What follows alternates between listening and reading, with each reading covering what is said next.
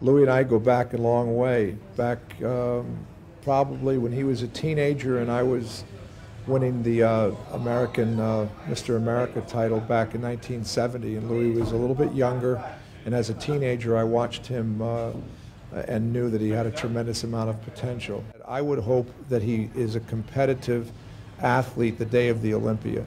And what I mean by that is if he belongs up on stage at close to 300 pounds, and he's competitive and being called out for the comparisons, and people look and say, after 17 years, this incredible guy is competitive with the younger athletes today who have worked the past 10 or 15 years competing and training and improving.